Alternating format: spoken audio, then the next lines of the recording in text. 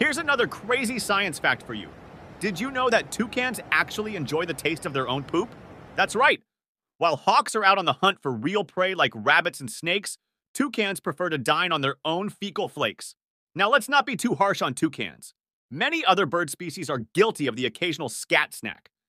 It's actually a great way to reclaim all those nutrients that didn't get absorbed the first time through.